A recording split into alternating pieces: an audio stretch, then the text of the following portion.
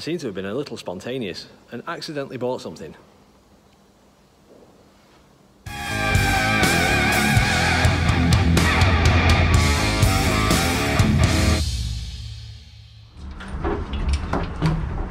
No brakes either. Needed to go up some more. It's probably heavy, isn't it?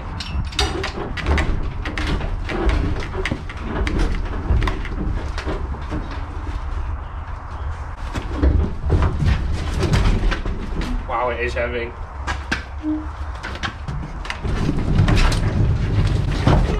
It's just bent the door.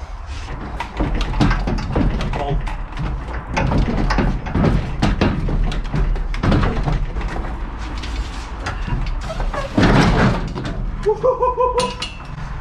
Door's gone back.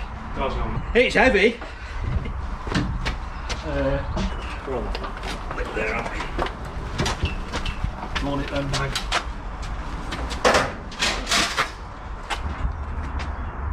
Go on, I'll let you split the bag. And he nearly did. Who? You! No, I was miles away. It went round it. No, you wasn't hearing things. The fruitful location we got it from. Yeah. Oh, did he tell you about the location? Yeah. Oh, Right, stuff to get here. Well, they seem to be decent enough people. They actually did. yeah. That's what I mean, they were just. So yes, this is my 1964 Bridgeport Milling Machine, which, as you can currently see, is in pieces and spread across the floor in the workshop. There are two reasons why it's in pieces. Number one, so we could get it off the vehicle that we had delivery, which you saw previously. And number two is so we could get it into the machine shop, because the door to the machine shop is only a single door. I didn't get a chance to film the disassembly of the Bridgeport. I picked the machine up from a firm in Manchester, and it was sold as a spares or repairs machine. And the pictures that they included on the listing, it didn't look like it was in tip-top condition. Obviously we didn't know whether it ran. The price I felt was reasonable for this state of machine as it was shown in the pictures. So I took a gamble. In fact, no, I was spontaneous and just bought it. And I took it back to my friend's workshop, where he has forklifts, where we could easily take the heavier parts off into small and manageable pieces that we could get off the trailer. When we had it at my friend's workshop, we decided to put a plug on it. Yes, and see if it ran. And it did. So before I took it apart, we checked it worked. It's a fully running Bridgeport milling machine. There's a couple of little pieces here and there that need a little bit of attention. It had a missing handle. The quill down feed does need a little looking at, especially on the speed selector. It doesn't want to engage as smoothly as I thought it should do. So that's something that we can look at. Most of all though, when I took it apart, as you will see, this machine has revealed how good of a condition it's in. And it just seems to be layered with years of dirt and dust. When I walked up to the machine when we were collecting it, I knew straight away it was not rust. No, it was literally just dirt. But what was the dirt on? Yes, grease. People seem to think that Bridgeports have grease nipples. They don't have grease nipples, it's not for grease. In this case, with this Bridgeport, what it has done is protect it quite well. The machine itself, you can see all the original hand shaping. You can still see it on all the ways. I don't think the machine has had a heavy life. In the knee, they're usually rammed with swarf, chips, and whether the machine has been cleaned previously and then greased, who knows. But when you look inside, I don't don't think it's had a hard life, especially the fact that nothing's worn. But at some point, it's been sat, it's got dusty, but it's been covered with grease, so it's protected it. It's a good thing for me. When I took the gibs out, none of them look worn. They look original, and they weren't even screwed in too far. So I think I've ended up with a brilliant Bridgeport milling machine. We're going to give it a good clean.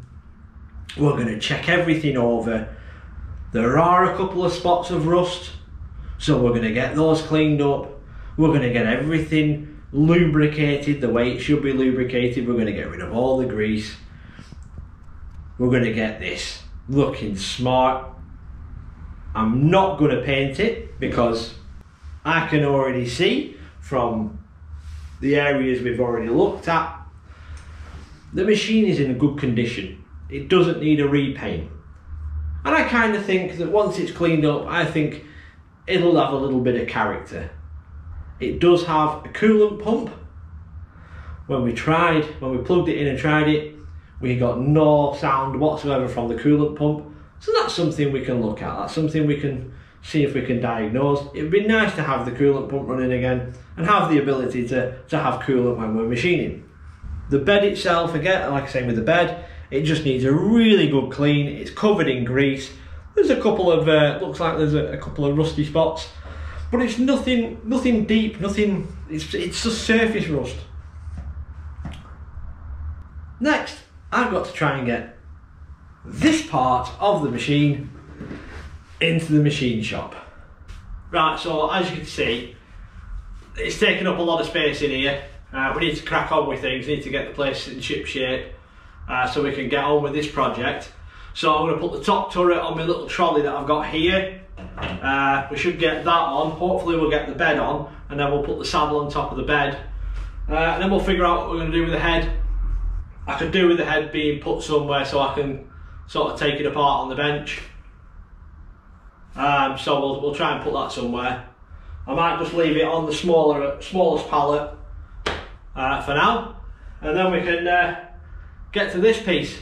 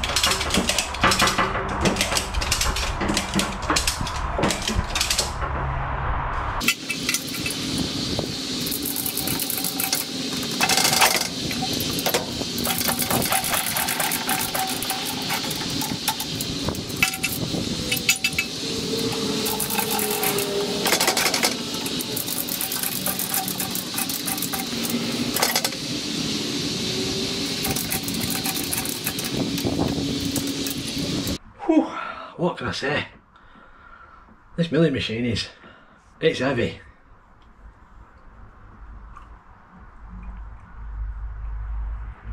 I have arms like Arnold Schwarzenegger by the time I've got it in place. Whew. I wonder if he likes cups of tea too. I wonder which brand he'd have. This one's PG.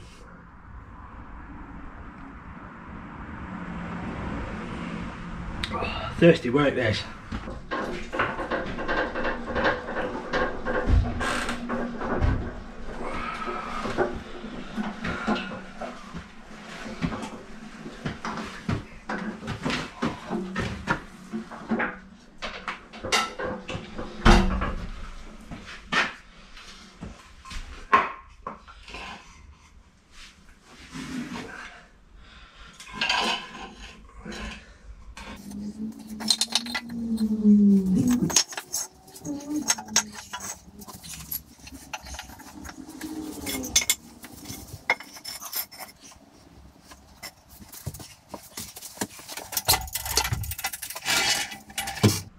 Right, I think for now, I'm going to leave it in this position.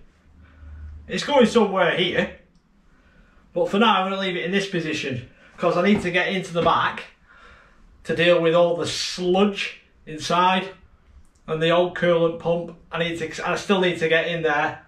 So I'm going to leave it in this position, but I'm going to drop it down. I'm going to put it on some lower timbers. We can clean this bit. We could probably get to the pump through the side door, because there's the door on this side. We could probably get to the pump if we ever needed to. But we just need to clean it out. It's disgusting inside.